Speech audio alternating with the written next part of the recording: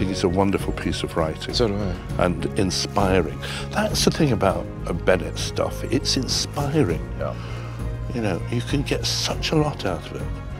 And Habit of Art, because it's 2 plays in one, so people get double for their money. I think by the end of W.H. Auden's life, it was, as the play suggests, just basically a habit, writing about anything, however trivial.